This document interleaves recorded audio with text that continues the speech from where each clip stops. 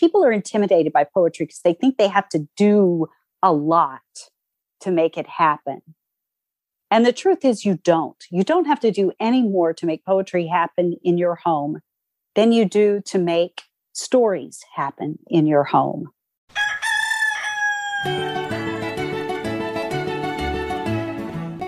This is Your Morning Basket, where we help you bring truth, goodness, and beauty to your homeschool day. Hi, everyone, and welcome to episode 93 of the Your Morning Basket podcast. I'm Pam Barnhill, your host, and I am so happy that you are joining me here today. Well, on today's episode of the podcast, I am joined by homeschooling mom and poet Sally Thomas. Now, I very quickly discovered as I was talking to Sally that I probably could have any number of fascinating conversations with her for the podcast, but it just so happens today we're talking about poetry, but man, there is a wealth of homeschooling information there, and so she makes for an absolutely fascinating guest. But today we are talking about reading poetry in your homeschool and also, having your kids try their hand at writing a little bit of poetry as well, and what makes a poet and why does somebody want to follow that path. So much fun. I think you'll be inspired by the conversation. And speaking of poetry, it is one of our very favorite things in Your Morning Basket Plus. Your Morning Basket Plus is where we have ready-made morning time plans and monthly theme explorations for you. We've done all the work for you to help you plan your morning time, and every single set of plans and every single exploration includes poetry that we've chosen. So if you're still a little intimidated about picking poems, we have some really great ones that we've chosen for you and put into every set of plans. And we also memorize a poem together each month with a memory palace. Now, if you are interested in finding out more information about Your Morning Basket Plus and becoming a member, you can find that at pambarnhill.com/YMB Plus. And now on with the podcast.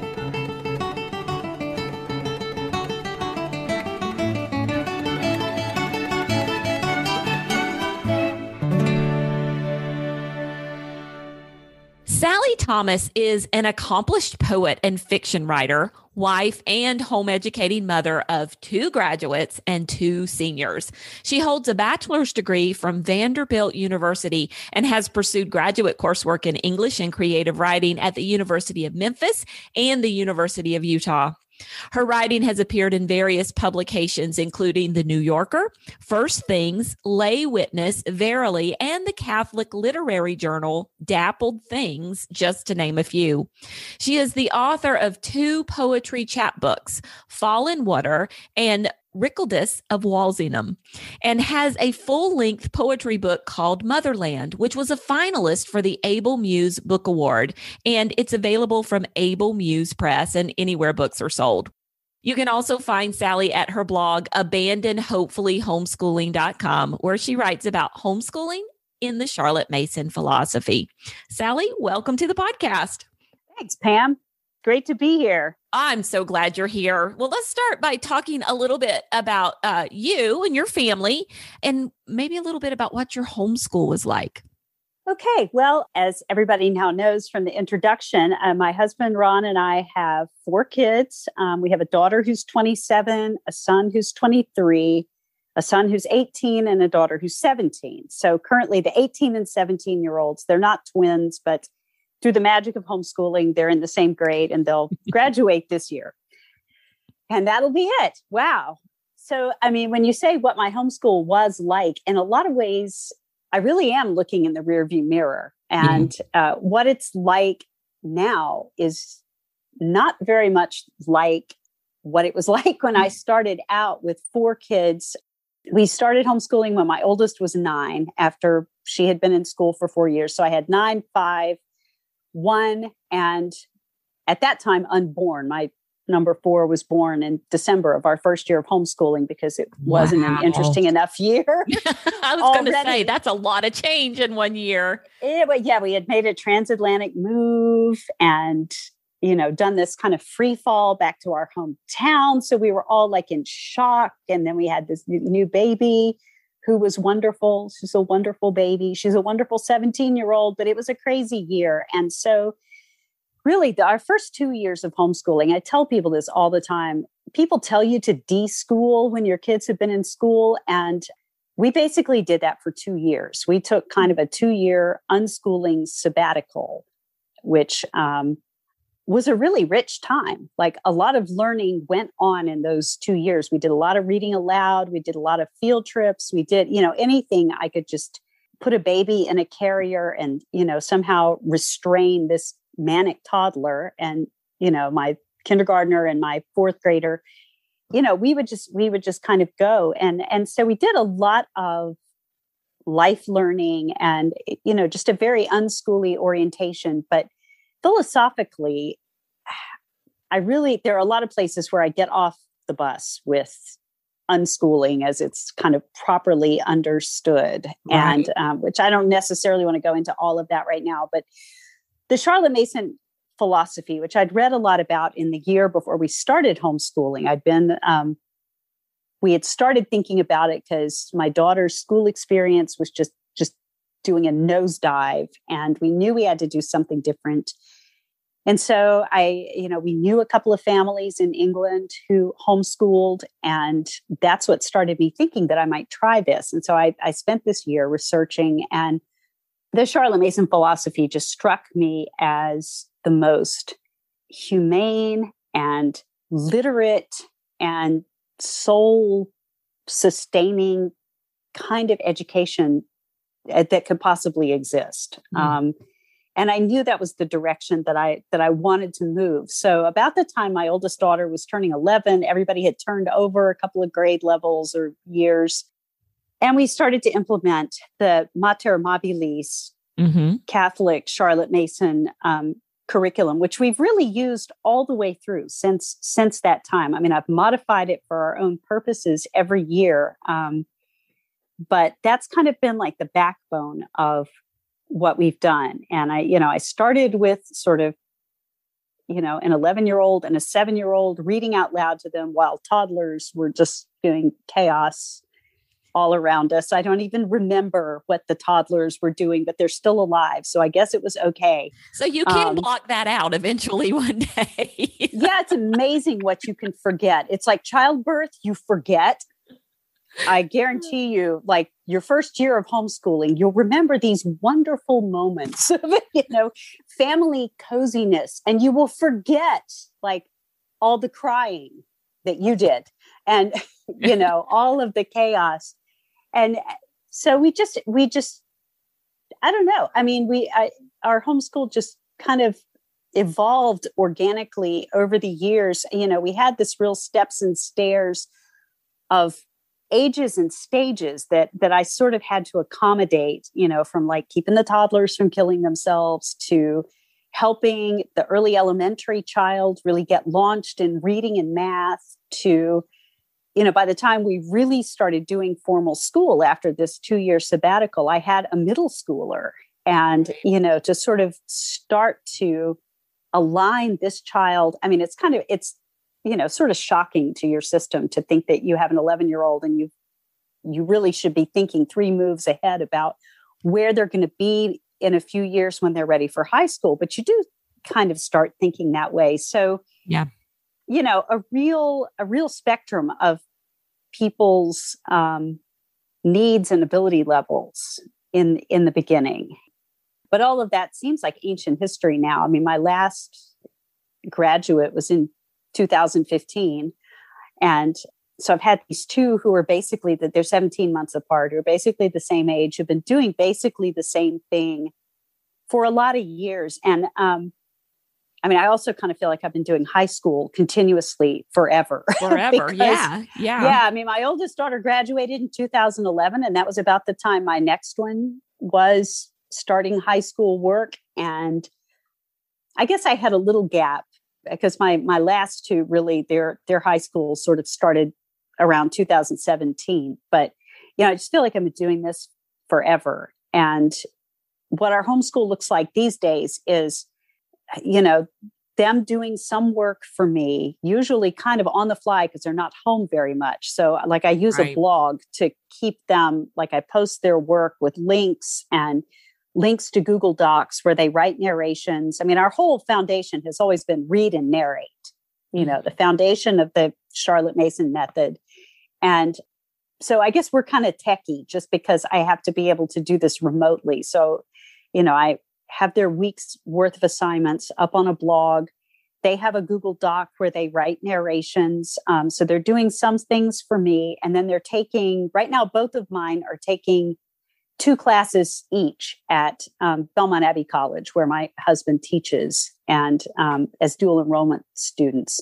So our high school tends to be kind of hybrid that way. And we've always done that ever since my first child was in 9th grade, or 10th grade, actually, is when we moved here and my husband started this job. So that's just kind of been our MO for this stage. And so our homeschool really looks a lot like older teenagers who are very much on the go. I mean, they drive themselves to and from campus. My daughter has a job as well. They both kind of have their circles of friends and activities. And even with COVID, they've managed to be pretty busy all the time. And so, they're very independent with their reading and writing. And I catch up with them via their Google Docs and write back to them and catch up with them when we're in the kitchen and say, that book I assigned on Monday is still sitting on the shelf in the hall. Either explain to me why that is or make that change. So that you don't have to explain. So, that's what we kind of look like these days. Wow. And, so lots of changes.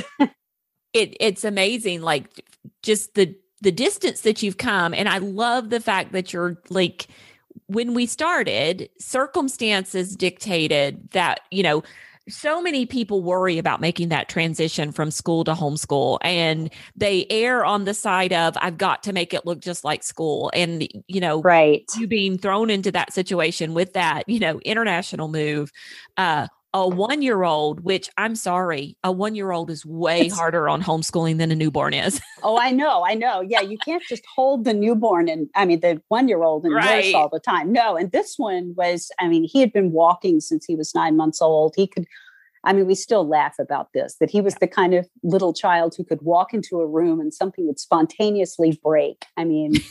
It was, and we were living in an apartment. So it was just like insane. All of this energy contained in this very small space.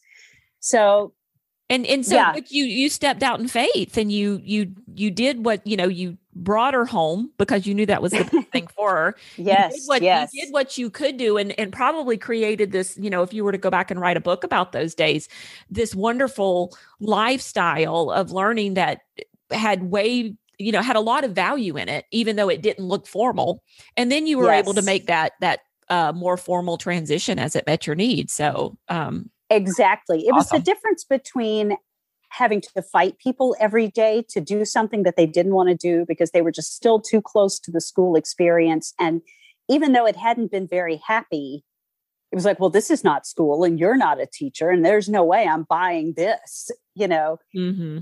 2 years later, after just reading together, learning together, living together, kind of reconnecting in our relationships, we could do this without a fight. And it was so much better. It was just, I have zero regrets and nobody was behind. That child who supposedly lost 2 years of her education still graduated from my homeschool at 17 and went to college where she graduated with honors. So nobody was behind, this wasn't to anybody's detriment. And it's a lot easier to see that with hindsight. But that's always how I want to encourage new people who are just anxious because, this whole elaborate school plan that they have is not working. Just let it go. It could be that stepping back and letting things go is the best thing you can do for that. Right. That's not the starting point. So anyway, that's kind of our homeschool trajectory. Well, I love it. And what I'm seeing now is, you spent all of those years in the trenches with all four of those kids. And now you're living a very different life where, your role is very much facilitator of just a couple of classes. And so did there come a point, because we're going to shift now to talking about the poetry and everything, right, and your authorship of it. But did there come a point where you're like, was it always a thing, or did there come a point where it's like, well, I'm just not needed as much, and one day I'm going to have this empty nest and I'm going to look for something to do with myself?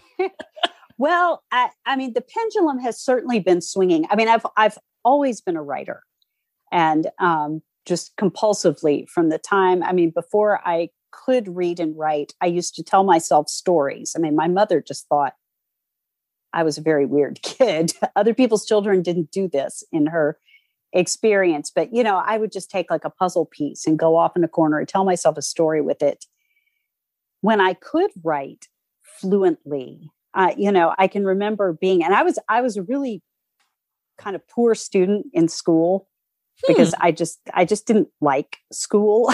And I don't know, possibly I have a lot of sort of like attention deficit tendencies, like, these, I don't have a diagnosis, but like clusters of lifelong behaviors really kind of point in that direction. So I was kind of one of those smart but scattered kids who's just like zoned out somewhere else a lot of the time. And, I came really close to flunking fourth grade math, which was, I came close to flunking math every single year that I took math all the way through school. Because I was writing stories in class as well. I had this ongoing saga of horse stories that I would just write in what was supposed to be my math composition book. And, so this is like a bone of contention at home, but here I am. So I had always been a writer, and, and people do talk about like writing and other arts as a vocation, right? That you're called to do things. And I think for women, especially because of our, if we're called to marriage and subsequently motherhood, that's sort of like an official vocation. But we're, because of our position in that vocation, if we have these other callings like to, an art form that's very demanding, we spend a lot of our lives kind of negotiating that and figuring out what the balances are going to be so that we're not just completely losing touch with that, very central part of ourselves that is that calling to an art form.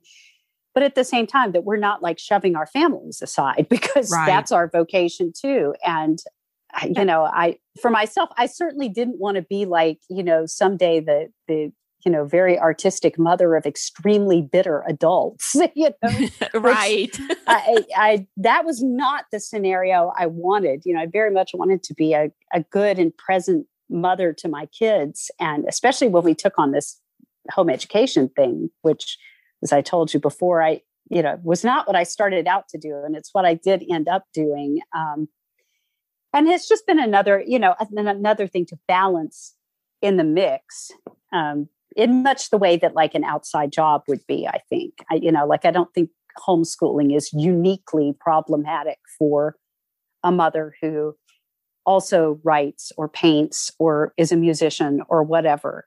But it's just another one of those pieces of your life that you have to balance. And I guess poetry is good because you can do it in really small increments. Most poems are pretty small, and you can feel like you've gotten something done if you've written a line, or you put a semicolon in and you took it out again. And you're like, oh yeah, it makes progress. Yeah. Yeah. Right. So it's like you can keep your connection going, but certainly as my kids have gotten older and more independent, the pendulum has swung back toward being able to write more.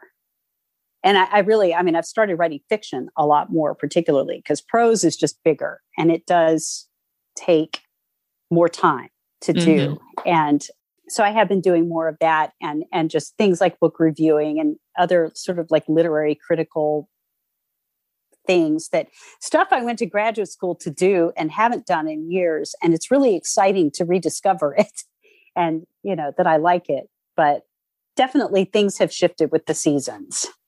Well, one of the things I love about what you just said to me, and I don't even know if you're aware that you said it. Maybe you are, but you were talking about being in fourth grade in math class and filling your math composition book with your horse stories. And then you made the comment, I've always been a writer. Mm-hmm. And I love that so much, that you are acknowledging that your fourth grade self was just as much a writer as your adult published self is.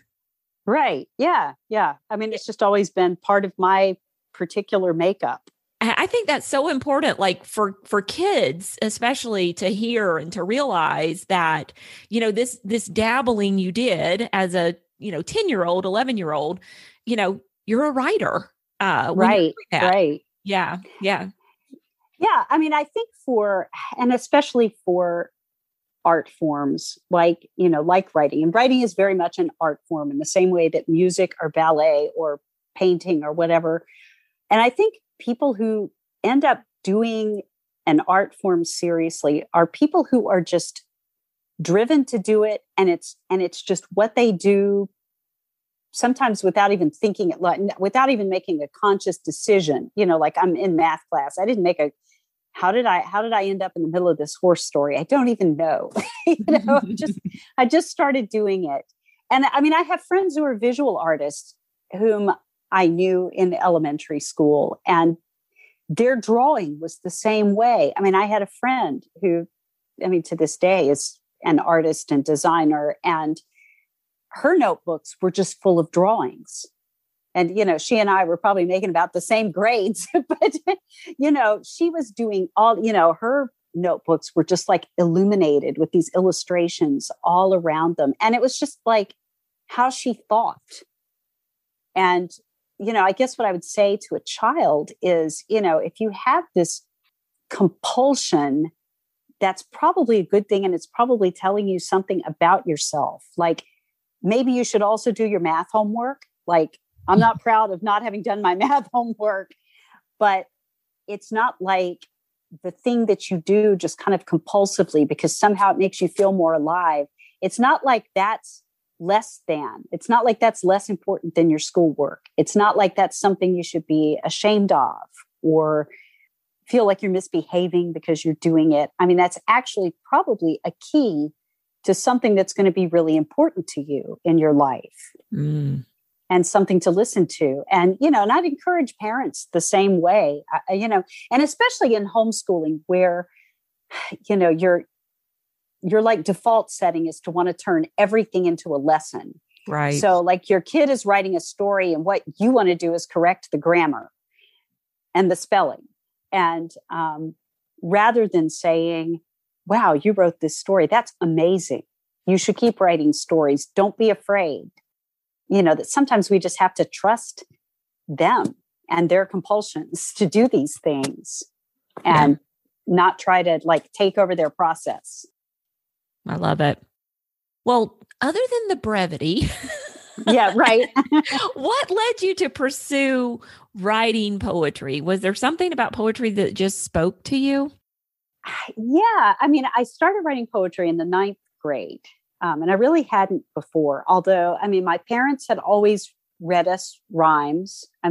We had a family, I was very blessed to have a family where my parents did a lot of reading aloud, and they did read us poems as well as stories. And so I'd always had poems in my ear.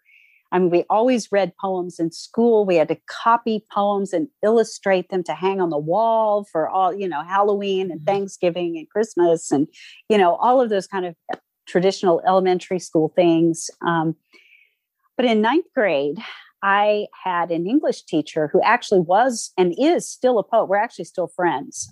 We kind of rediscovered each other. I went looking for her just a couple of years ago and found her on the net. And she is still a poet. She has a new book out too. But she was the first person I had ever met who, aside from being a really just energetic, fantastic teacher, meeting her and hearing her talk about poets that she knew and had studied with.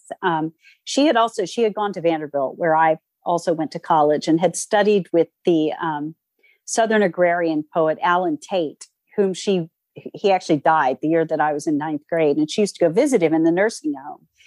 And this was the first intimation that I had that poetry was something that living people actually did. Like it was a thing that people did. Yeah, right. It didn't just like grow on the pages of your literature textbook, like people actually did this. And I mean, I read E. Cummings for the first time that year, and his poems were so different with all the, lowercase letters and the funky syntax and all of the things that he did. I mean, it was just so startling and strange and different from anything that I had ever encountered. And I think I just wanted to do that. So the first poems I wrote were like E. Cummings imitation poems. But that was when I started writing poems and really shifted from writing stories to writing poems. And I was extremely blessed in my education, even through high school, I was not a very good student. I scraped through a lot of classes, but I loved English. And I had very good English teachers who made us read a lot of poetry.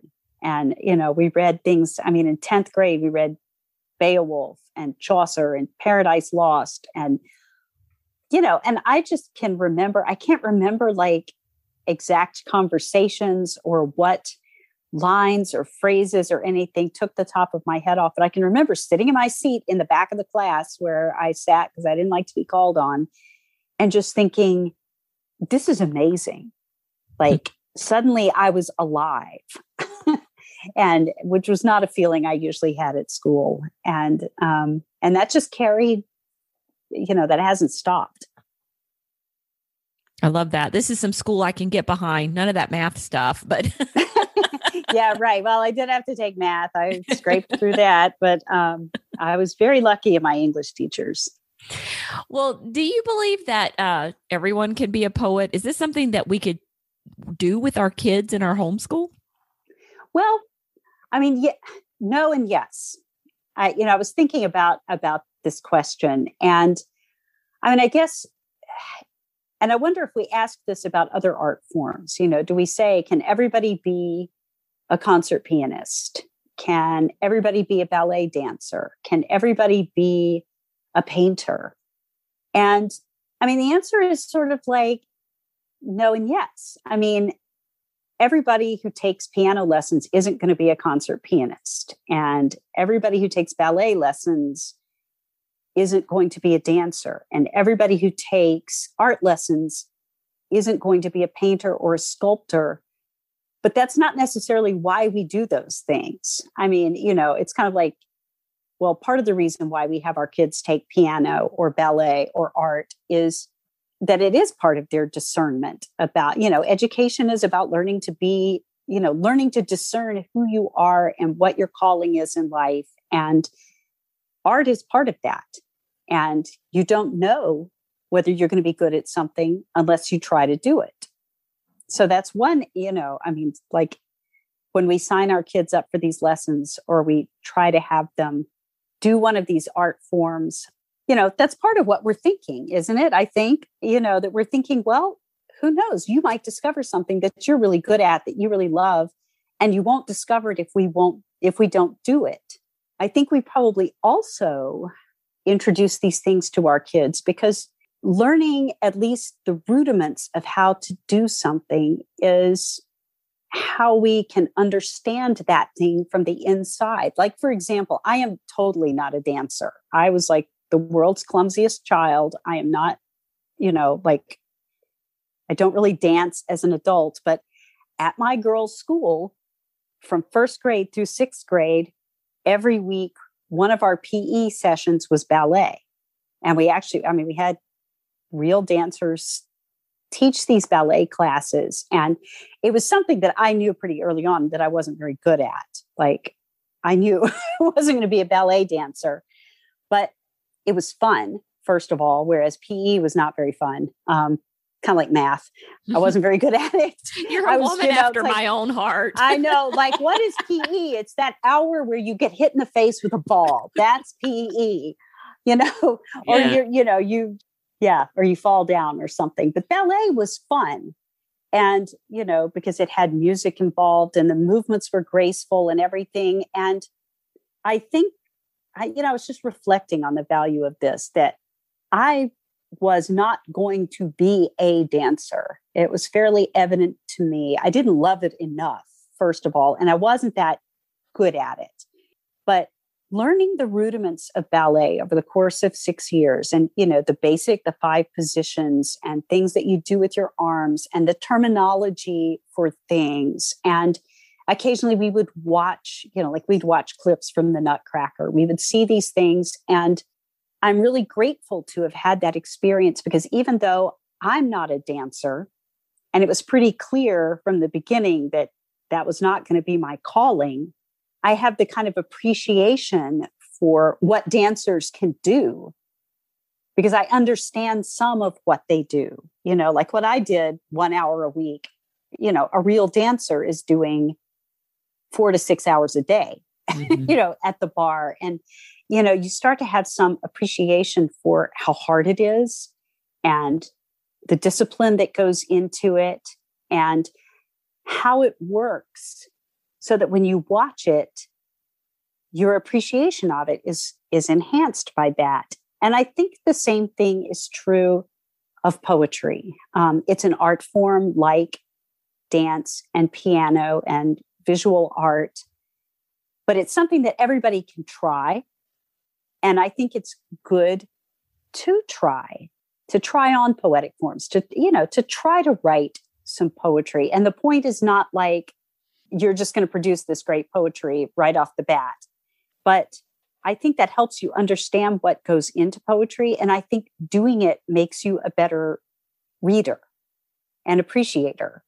And it certainly doesn't hurt your writing. I mean, it's a form of writing that you can practice, and it's going to benefit any kind of writing that you do. So, relatively few people are probably going to love doing it so much that they can't stop doing it, which is kind of the definition, I think, of a poet. It's just somebody who can't not do it, and, who works to master the form to the extent that their natural gifts allow them to do. But everybody can try it, and everybody will benefit from trying it. So that's my long answer to that. No, I love it. Okay.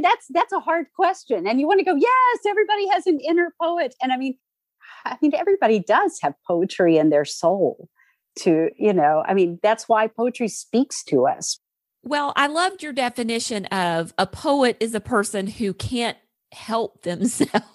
Right. Like, why else would you do this? You know, like, you could be vacuuming. Why are you doing this?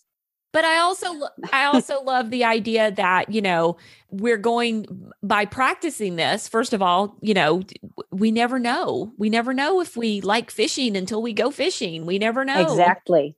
So you never know. At least give it a try. But then also, even if you're never going to be a poet, you are going to strengthen those other writing skills all the way around. You're going to dive off into language and really appreciate words in a new way. Right. Absolutely. Yeah. So if I'm a little bit convicted by what we've just talked about, Sally, and I'm thinking about having my kids write some poems, how do I get started with that in my homeschool, especially if I feel inadequate to the task?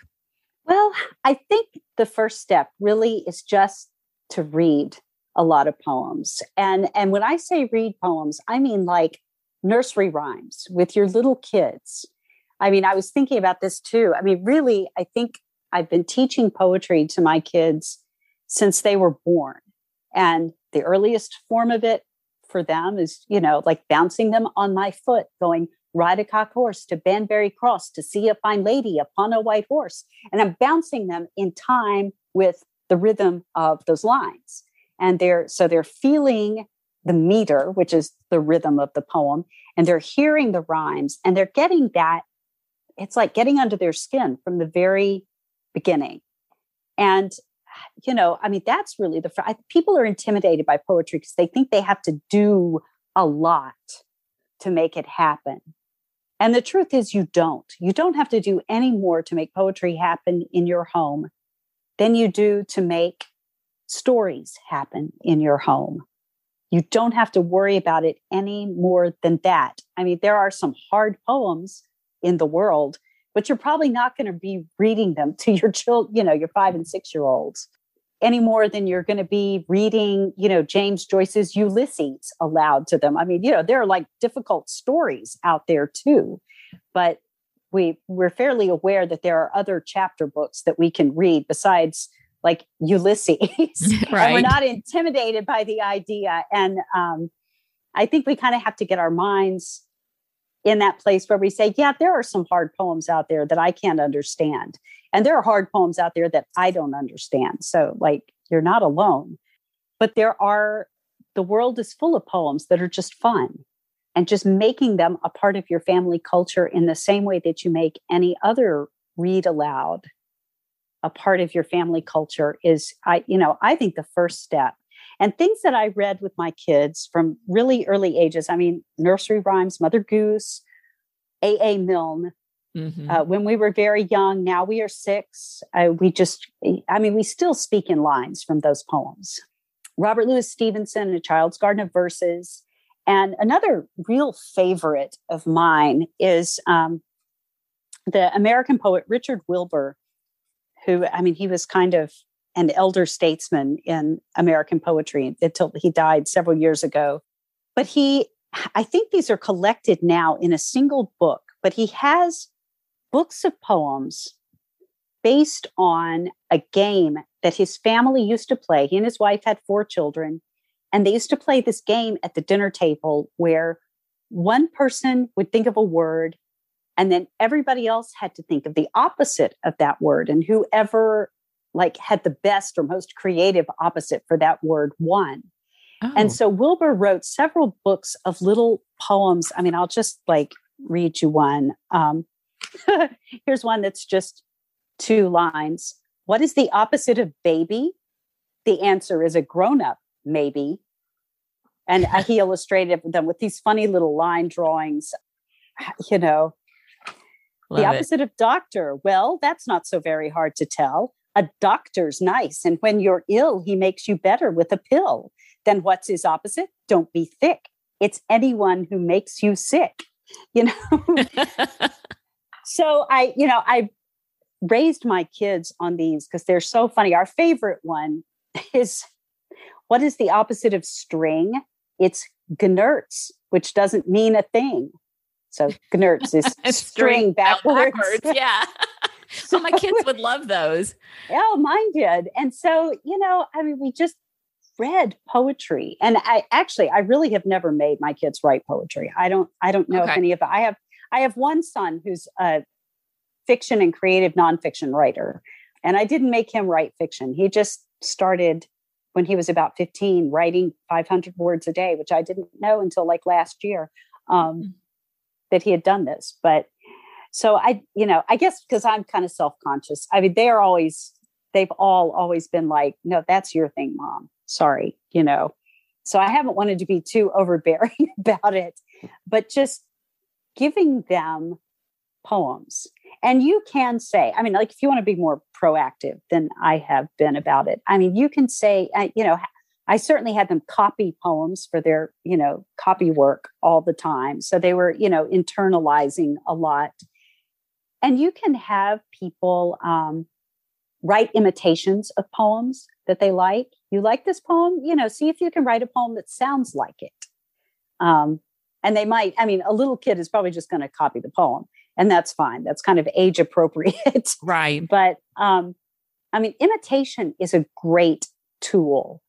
You think about all the art students who go to the galleries and they sit in front of the old masters, paintings and copy them. And that's how they learn technique. So, you can do that with poetry too.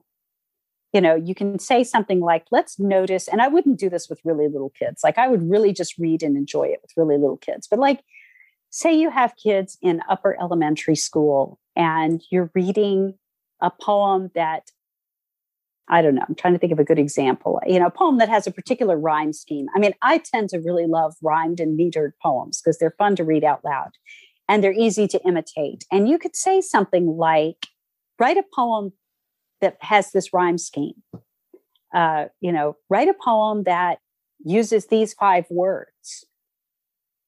Things like that are really good starter assignments if you want to have somebody, try writing a poem. I mean, Charlotte Mason, with her sort of secondary level students, used poetry as a form of narration too. Right. I mean, she might ask for,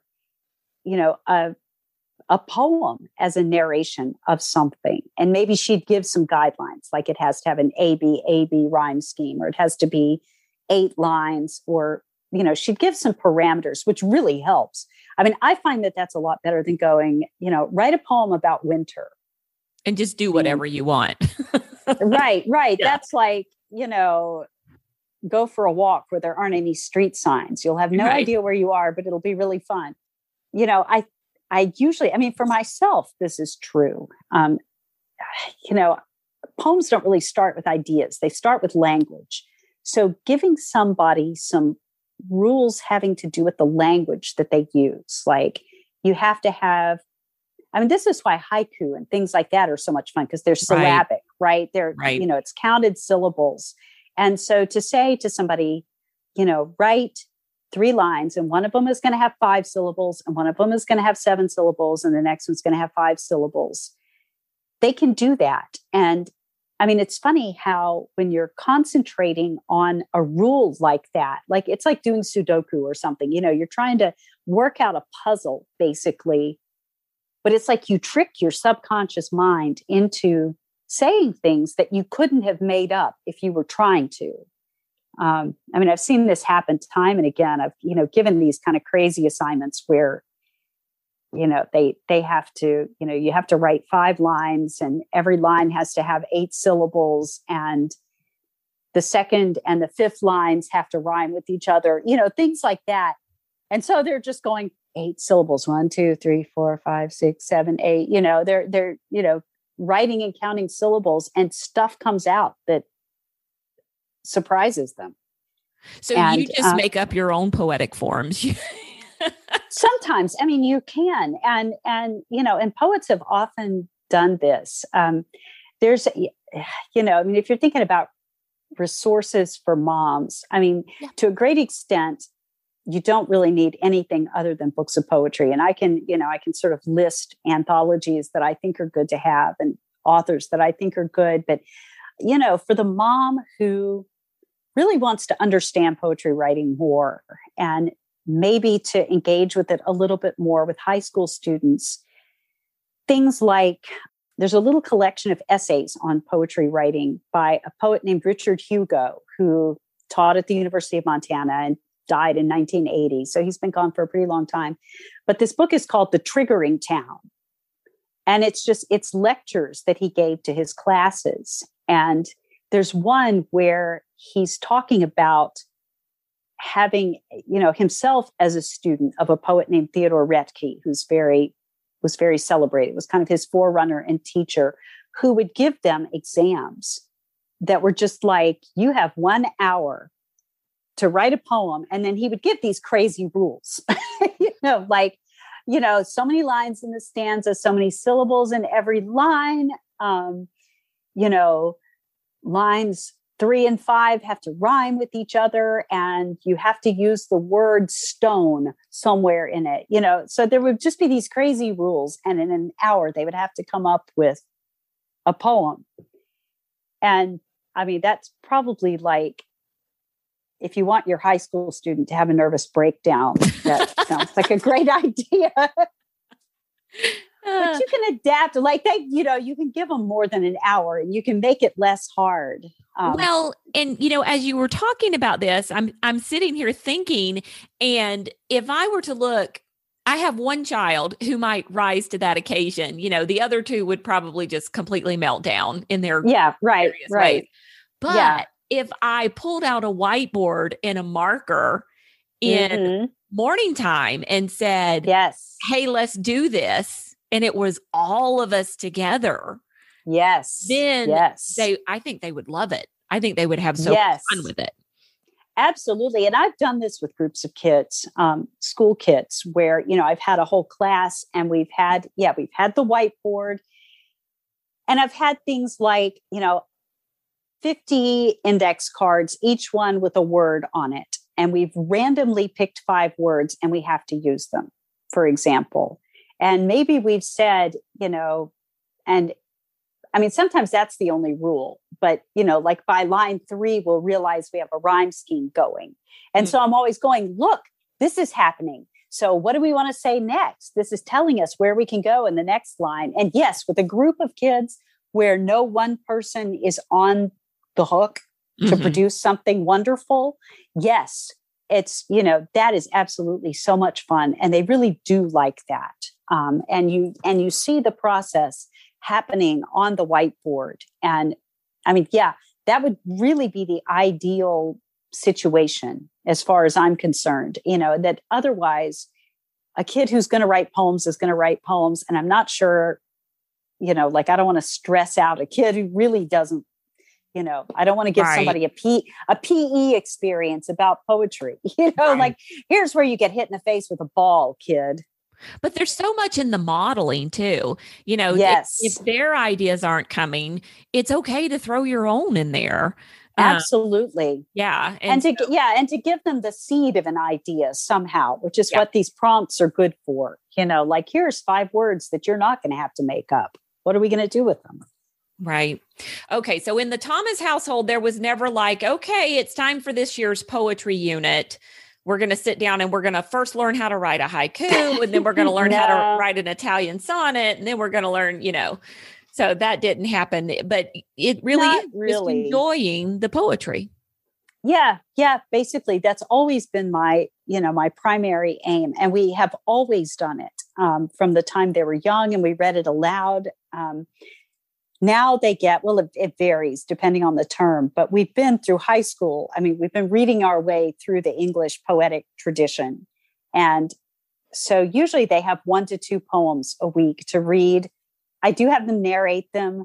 I usually give them background, some background context to help them understand what's going on.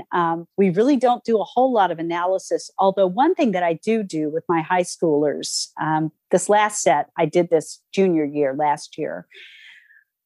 There is a book which is available in 1 million editions, and it's really easy to find used. It's really easy to find cheap. Lawrence Perrine's Sound and Sense, which dates from the 1960s. Lawrence Perrine was a professor at SMU in Dallas, sort of in the mid 20th century era. And Sound and Sense, it was like this life-changing book for me as a high school senior. It is about poetry. It's a handbook about poetry. It introduces poetic forms. It introduces poetic terminology, so that you're talking about, things like imagery and the relationship. I mean, it's called Sound and Sense. So one of his great, big part of his thesis is about the way that you can't really separate the sound that a poem makes from the sense that it's trying to get across. And Perrine himself, I don't really know if he was a poet, but the writing is really kind of marvelous. He's kind of curmudgeonly. There's a whole section on like good poetry and bad, which I learned really fast when I was a high school teacher. Not a hit, because everybody loved the poems he thought were bad, and trying to explain to them, it's like, it's not worth it, really. Like, sorry, you have no taste is how to make people hate poetry. So I usually don't. Yeah, I usually don't push that, although it's kind of fun because I thought it was fun in high school because I was just totally on board for this curmudgeon who did have ideas about excellence. So, but I think probably everybody else in my class hated that, but it's a good handbook to have high school students work through. It's full. Every edition, the editions are slightly different, but every edition is full of good poems so that they're reading a huge amount of poetry. It's one of the few times that I've ever assigned study questions rather than like straight narrations or discussion, because the study questions are really designed to help them read the poems well. And that's been a really, it's kind of like at some point you do kind of have to kick the conversation up a notch from just, this is about a guy and he's thinking about death. You kind of want to get a little farther than that. But yeah, I leave it till pretty late in the game though. Okay. Yeah, that was my question. Definitely at the high school level. Right. Even a little into high school. Right. Yeah. Well, before we go, share with me, if you don't mind, Sally, a couple of your favorite anthologies. You mentioned that you would talk about those. And then you've already given us some names of poets for young kids. But if you have any other favorites that you think moms should check out. Oh, yeah. Yeah. Well, okay. So for anthologies, which will also kind of answer some of those favorites questions, every house, I think, in my vaunted opinion, that has young children should have A Good Mother Goose, a beautiful edition of A Child's Garden of Verses, both of those A.A. Milne books of poetry. When we were very young, now we are 6. I mean, they're just so delightful to read aloud. And I mean, somebody's whole early childhood can consist of those books and you won't get to the end of them.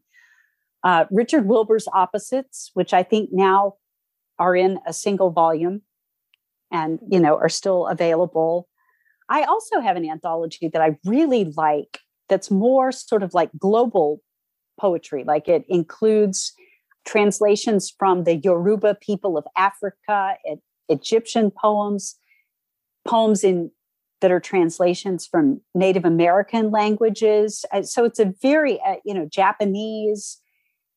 It's a real mix, and it's also full of beautiful art. This is a book called Talking to the Sun, and the editors are Kenneth Koch, Koch, and Kate Farrell. And I don't know if it's still in print, but I have seen it in used editions. But that's a gorgeous one, if you can find it. It's a lot of fun. It does have a lot of traditional English poetry in it too, like Shakespeare and William Blake, and it's just a huge miscellany, but it's a lot of fun, and it would carry you from fairly early childhood through elementary school, maybe even beyond. And it's great for art study too, because it's just got all this wonderful art in it.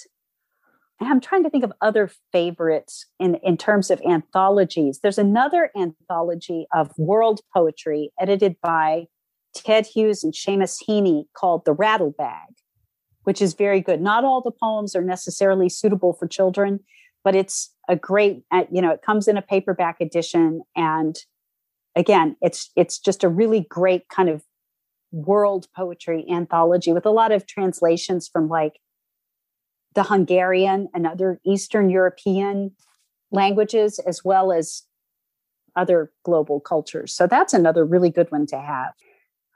In addition to the kind of classic children's authors like Robert Louis Stevenson and A.A. Milne, a particular favorite of ours is Charles Causley, Causley. He was a poet from Cornwall. He died about the time my youngest daughter was born, 2003, 2004, and wrote poems for adults as well as children. But he wrote just really wonderful children's poems that could be funny, they could be haunting. I mean, just a whole range. And my favorite book of his is called Early in the Morning.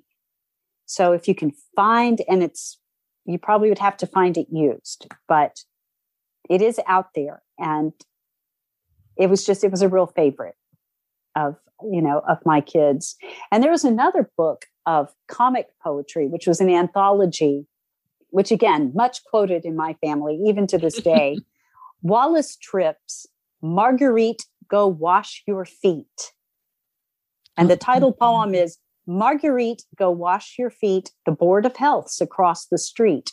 So that's the tone there. This is, these are not poems that are going to like make you think noble thoughts, but they're a lot of fun and easy to memorize. When I sat next to the Duchess at tea, it was just as I feared it would be. Her rumblings abdominal were something phenomenal, and everyone thought it was me.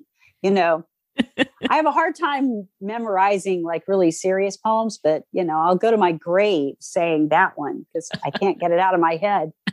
And and these are great. This is how you learn like rhyme, meter, the way poems move, the way poems look. Comic poems are terrific for this. So definitely don't be afraid to just read funny stuff and enjoy it. So, those are all just real favorites of mine. And, Charles Causley is kind of like the outlier probably that people maybe haven't heard of. But yeah. He's one of my favorite poets, period. But, definitely for kids, he's a great favorite. I love it. So many, thank you so much, because that's so many outside of the norm that I've not heard of before. And so I love it. So many good suggestions there. And I did look while you were making suggestions, and Talking to the Sun is not in print, but there are a number of copies available. Great. And if they're like not $200, no, they're not. Up. Now, Sound and Sense is a little trickier. But yeah, right. Because it's a textbook, so then you have like the 8th edition. It's easy to find copies of the 8th edition, which is old, and it's usually really cheap. Yeah. Yeah. I was able to find, a few of those. So yeah, don't feel like you have to go with the newest edition, the textbook version of that one. because that's $150. Yeah. Run away. But go looking for the older one. Sometimes old is good. Yeah, right. He was in the 1960s anyway, so you don't need the new one. So yeah, love it. Love it. So, wow. So many good resources here, and so many good ideas for how to start dabbling. And I think that's what you definitely do. Read poetry, but dabble in some of the writing of it with your kids and see if it takes off for anybody. Right. Exactly.